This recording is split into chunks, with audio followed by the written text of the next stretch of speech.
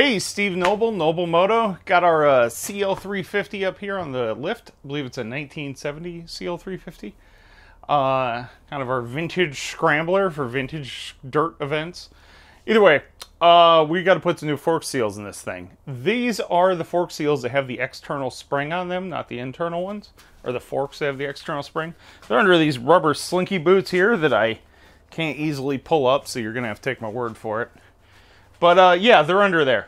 Anyways, we're going to take the front end off of this thing, and I'm going to put some new fork seals in it. I'm going to show you how it's done. So, let's move in for a closer look.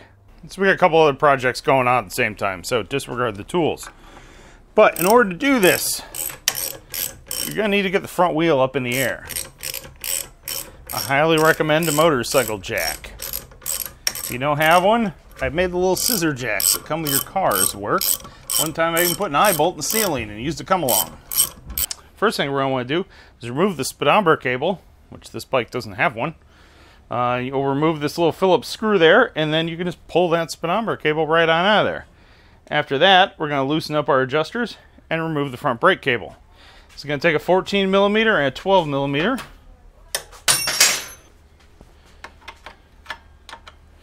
You should be able to just break these two nuts free. You can see I actually already have this one broken free from another task. Either way, break these two nuts free and spin this one that would be on your right. Spin that one all the way back. That will let your levers go all the way forward. Then undo it here. You may or may not have to take out a little cotter pin, which this one's missing. But then you can push the lever forward and slide the cable straight down like that. Let's do that again where my hand's not in the way. Push this lever to your right, slide the cable down, unhooks like so. Unthread your jam nut all the way off of this thing. And you should be able to take your cable and slide it right out of that notch right there. Then from there, you can go around and break these bottom nuts free. Don't take them off yet, though. Hopefully they're all 12mm. Some of them may randomly be 13. Why? Who knows?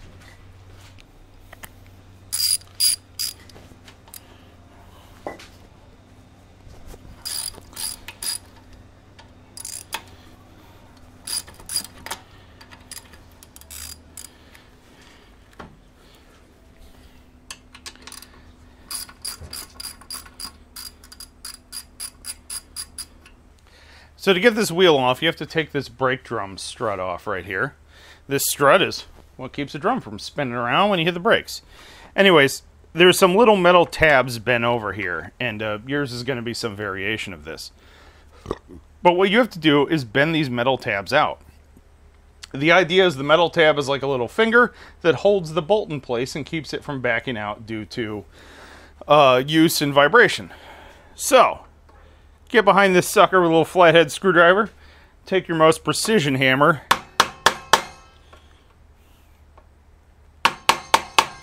And just kind of tap them back. Just like so. Then from there, you can take a 12mm socket. Lefty loosey that sucker on out of there.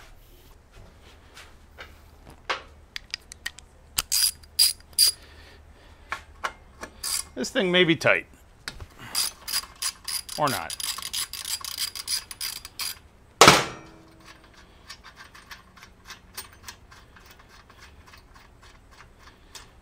Make sure you keep track of that little metal clip. It's very important when you put this all back together. From there, you should be able to loosen these nuts up here, or remove them actually. Remove that one, and remove that one. Don't lose your washers.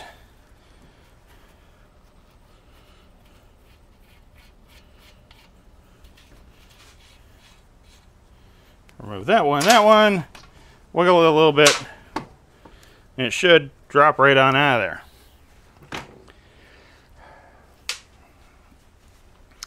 And in this moment you realize, oh crap, I gotta lift the bike up some more so I can get the axle out underneath these studs. You could probably wiggle it around here, but we're just gonna pick the bike up more. We got a lift under it, why not?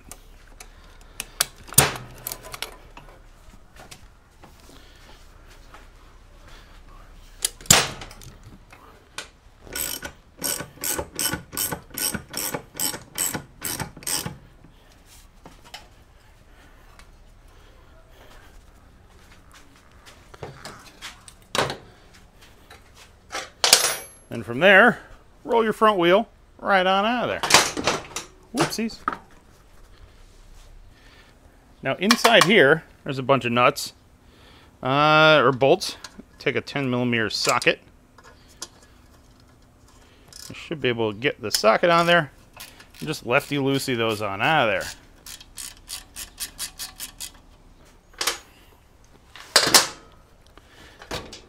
Then down in here, there's another locking nut, or locking washer bracket thingamajigger, whatever you want to call it. Bend the metal tabs back.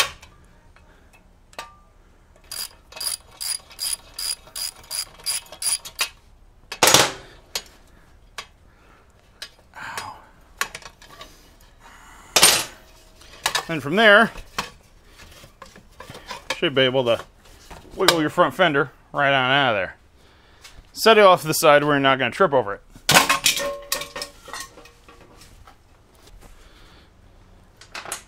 Then from there, got 2 more steps to getting these forks out of here. First things first is these 2 caps on the top of here. Hopefully you can see that. They should hold the gauges on in stock form.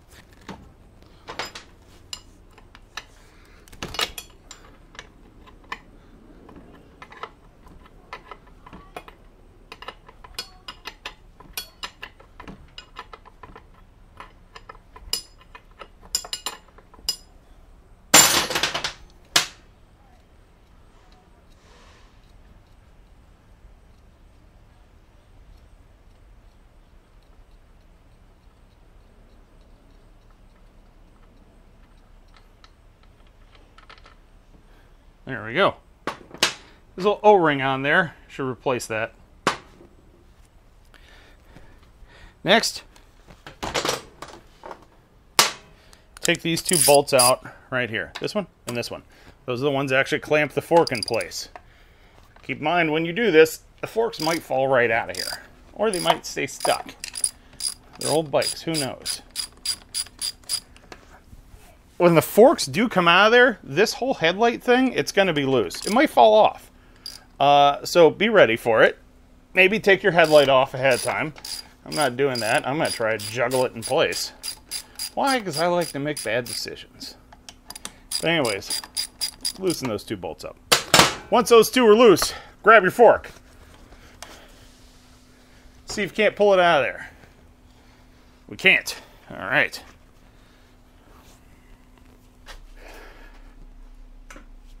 So, we thread that bolt back in the top of it. We're going to take our soft face hammer here. Give it a little tap, tap, taparoo.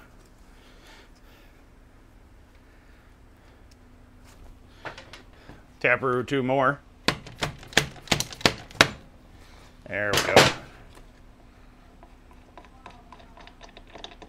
Make sure you get good in thread engagement doing that. Otherwise, you'll strip out those last few threads. Fork slides right on out of there. Whoa, crap. Okay, fork slides right on out of there. Be ready, if that thing compresses, all that fork oil inside is coming out. Find your drain pan to put all that fork oil in. Now you might say, hey Steve, why don't you use the drain plug on the bottom of the fork? Because that never gets all the fork oil out. The only thing it ever does is gets a few ounces out, gives you a false sense of security that all the fork oil's out of there. And then you try and take them off and fork oil ends up in your shoes. Nobody wants that. So we're going to hold these in the vise here. Now, we're just lightly clamping this. You don't want to go too tight with it because you don't want to crush the fork slider. Fork lower, fork slider, whatever you want to call it. All right, so there's a little metal ring on the bottom of this, or like a little, there's a little rubbery dust boot ring thingamajigger here. Hopefully we can get that out with a small screwdriver without damaging it. Usually you can just kind of carefully get under there, walk that sucker on out, set that in a clean location. You should be able to just turn this upside down and catch the washer. Keep in mind, there might still be fork oil in there. There's always more fork oil in there. We're going to clamp that down. Clamp that down a little tighter. Then we're going to reach down in there with a pair of snap ring pliers. there is a snap ring down inside there. And should be able to just whoop, squeeze that sucker in.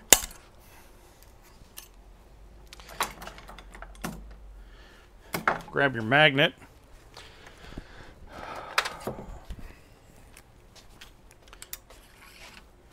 There's your snap ring. Now from there, you can pretty much just take your fork and kind of slide hammer the seal right on up out of there. Maybe. Oop, there, shit. There we go. And again, more fork oil. Always more fork oil. From there, you can wipe this sucker clean. Also just slide this fork seal just whoop right up off of here. Give it a second, let it finish drip drying off of there. Wipe it down. This would be the point we want to give the shaft some inspections. And you want to have nice, good, smooth chrome here. So you probably can't see it, but there's a bunch of scratches on this. There's a horizontal scratch. There's a bunch of vertical scratches on this sucker. That's all in the chrome. So basically what's going to happen is I'm going to put these fork seals on here. And they're probably going to go out because those scratches are going to tear up the fork seals. The alternative would be either buy new fork sliders or send these out, have them sanded down and re-chromed and put back together. I'm not doing that on a bike I paid $400 for. So what we're going to do is we're going to wipe this thing out and we're just going to put another seal in there because seals are cheap. And I don't really put that many miles on this bike. And when I do, it's off-road, so it's just getting beat up anyways. So who cares? So again, tighten that up right there. Whoop. We don't need that. Oh, wait, no. There's that little alignment bushing. Slide that down inside there. Take your new fork seal that the Honda dealer actually had in stock. Which is surprising because I ordered the wrong ones from Common Motor. Not Common's fault, my fault. I apparently selected the wrong year. Whoopsies. So anyways, normally get everything from Common. So, take your fork seals. Take a wee little bit of grease here. Put a little grease around the outer edge of this thing. Or used fork oil, whatever you got. You just want a little bit of lube on there. That way it slides down there. Now keep in mind, this lip seal here, where you can see that spring and everything, that goes in first. You want to be careful you don't nick that. One little nick, and the whole seal is going to blow out in a few hundred miles. Slide it down in there. Slide it down in place like so. Then, here's what I usually do. Take your washer, that actually goes on top of the snap ring, but take that, drop it down in there. Let's take a small screwdriver, push down on the washer. Keep going all the way around it. Just a little push here, a little push there, and you should be able to pop that fork seal right down on there. You don't want to push right on the seal with the screwdriver because you'll tear up the seal. And you shouldn't ever have to like use a hammer on it, or if you do, just the ever lightest little taps there.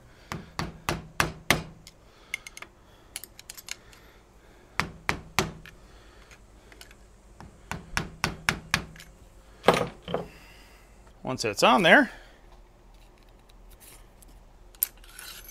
whoop, pick that ring back up out of there. Should be able to look down in there, and hopefully your seal is down in far enough. By the way, you can also use a piece of 1.5 inch PVC, sink ring PVC, slide that down in there, use it as a driver. Probably could have got away with 1.25 inch. I don't know, I didn't measure it. You use a piece of PVC. Use your tape measure. Figure out which one works best for your bike. Find your snap ring. Take your snap ring. Make sure it's clean. Now down inside there is a tiny little groove. Probably can't see it, but I swear to God it's down in there. Anyways, you should have drove your seal down in just enough where you can see that little groove. Then we're going to put the snap ring down in there, just on top of that.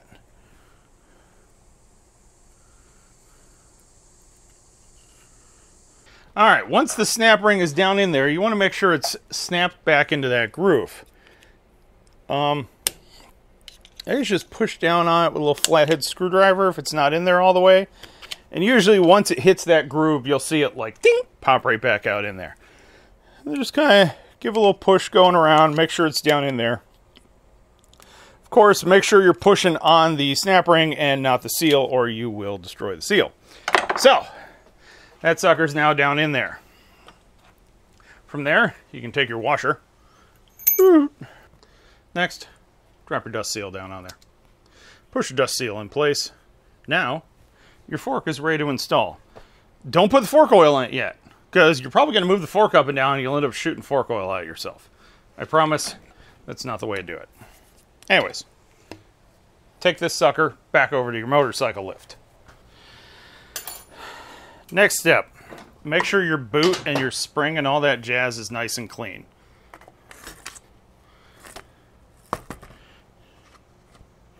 Take it off, put it on the right way.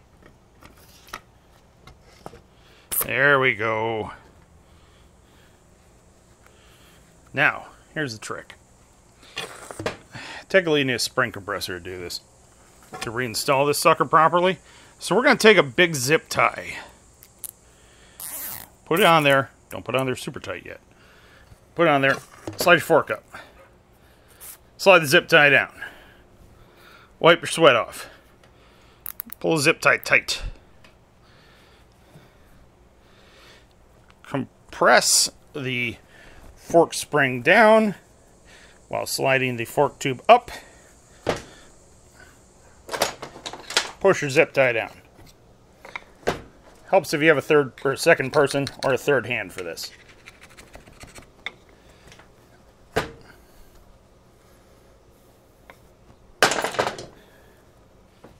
Once you feel like you got it compressed down a little bit, pull the zip tie tighter. Now, take that cap, drop it in there. Seems pointless, but we want to have that ready for when we get the fork all the way up in there. Because what we're going to have to do is we'll be able to get it in so far that hopefully the threads will pick up on that cap and we'll be able to tighten the cap up and pull the fork the rest of the way up in there. So, slide this sucker up in there. Try not to push on the lower any more than you have to because that zip tie doesn't have a whole lot of grip.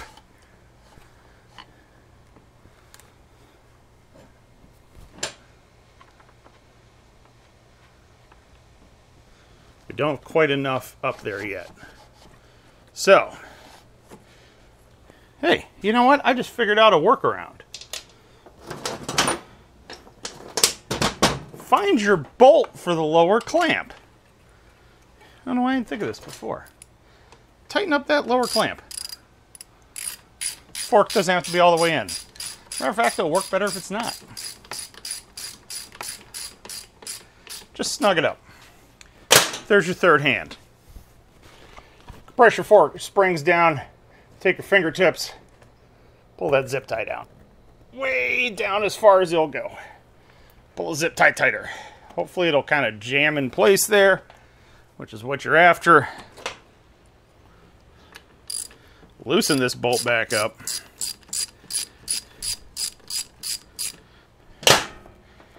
Try to grab your fork and wiggle it right on up in there. Up far enough that the little cap pops up in the air. And you can start threading that down on there. And take your 19mm wrench, start tightening this up. Light touch. It's only on there by a few threads. So if it seems to bind or get a little weird, stop. Figure out what's wrong.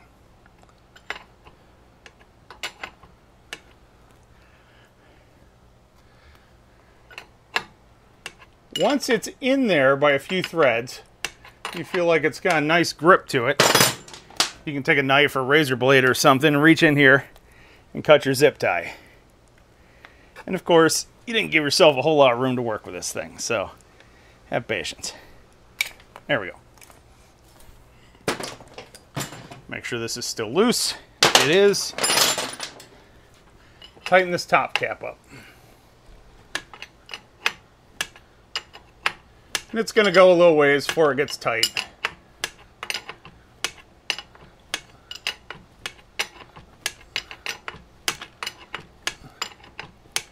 once it gets stops, don't bother torquing down, because you're going to take it back off before we're done.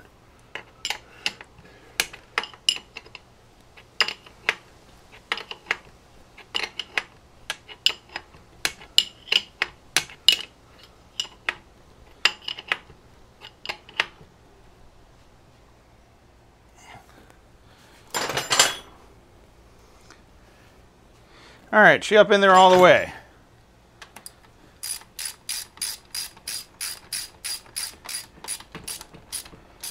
Snug that cap, snug that bolt up.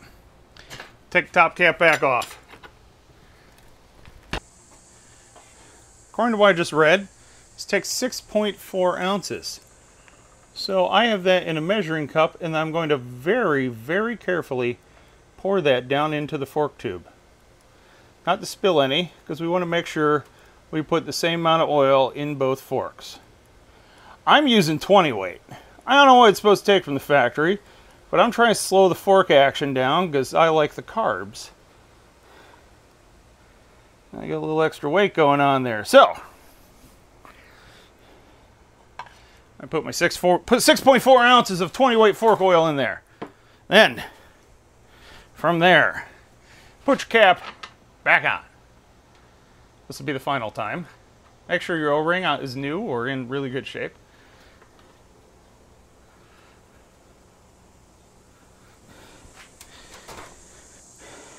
Find your 19mm that you just had in your hand.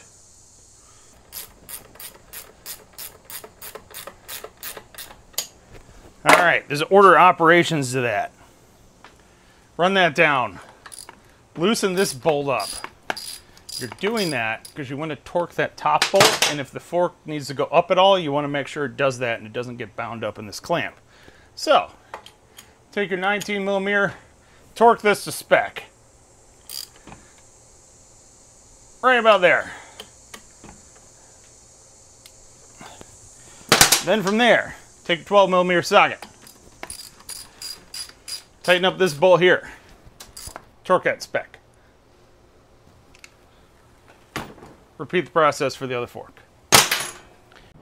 Okay, from there, you may or may not be able to take your little rubber slinky and slide it down over top of your fork. Sometimes a small screwdriver helps to get this thing started. This sometimes has to wait until you have the weight of the bike back on the forks to get the rubber slinky to go down far enough.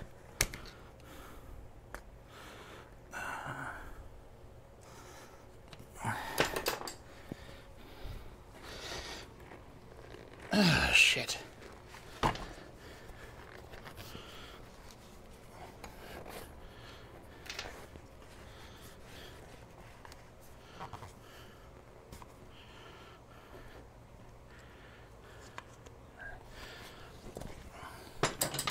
Usually as long as you get started.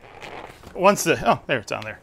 But if you can't get on there, once the suspension's compressed, it's a little easier to get it down on there. So, next step, drink more water. Then, find your front fender.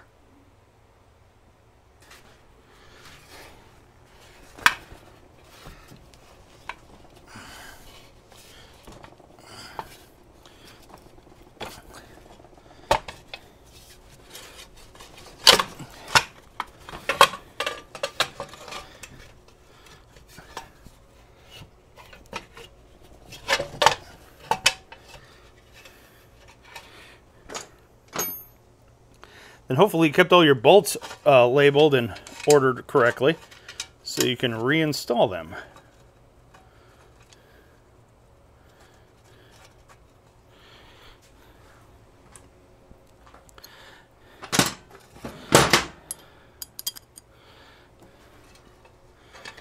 Make sure you put the little metal locking tab underneath that back bolt, that one that's larger. Once you get that back bolt tight, you want to get a flathead screwdriver behind it and bend at least one of those tabs over. That'll keep that bolt from backing out. And keep your front brake working as it should. Don't skip this.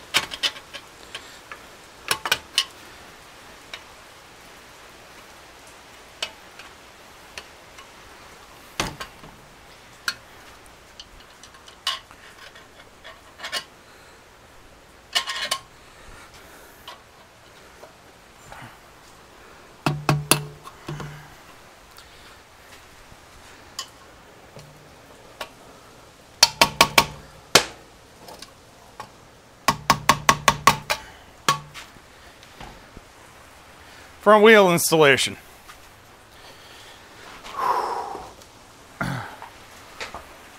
Roll your front wheel up into place. Make sure your drum brake is pointing in the right direction before you put it in there.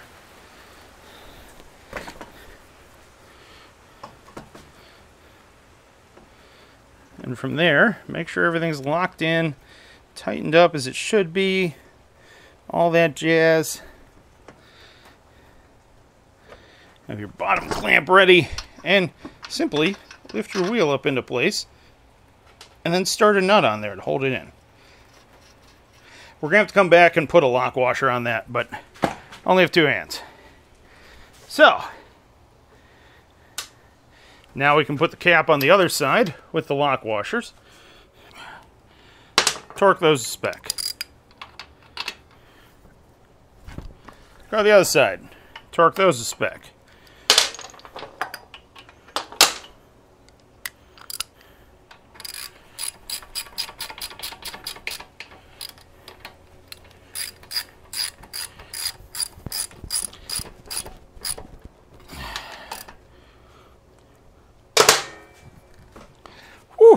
Sweat.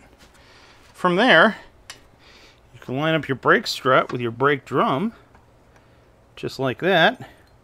Take your bolt with your specialty washer lock thingamajigger on there. Thread that all the way in and tighten it up.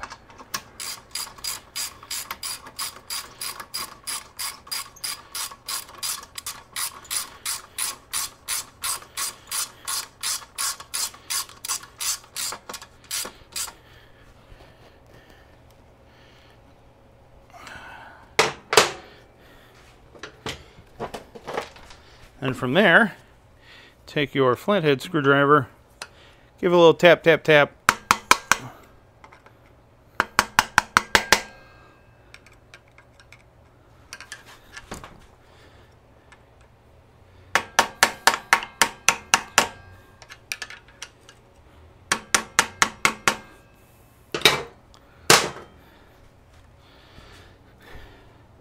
Next, you can hook up your front brake cable. Slide the cable through that little groove there. You could start the nut on here. Now it's probably easier than later. And then slide this little lug back up through that little U-piece there. And once it's in there, put your little cotter pin back here through those 2 tiny little holes, and that'll help keep your front brake cable from falling out. Take your cotter pin,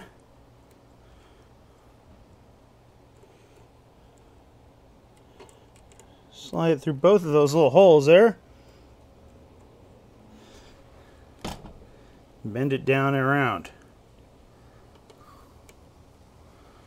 It should keep your front brake cable from popping out. Then from there, make sure your adjuster up on the handlebars is cranked pretty much all the way in. You can pull this, crank this adjuster in quite a ways there actually.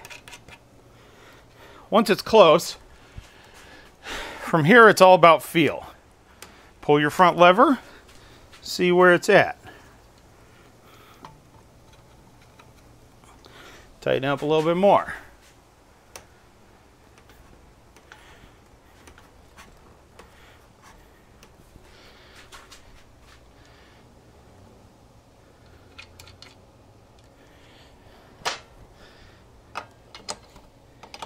And you're just going to have to keep doing this process until you find that magic spot where you got good front brakes.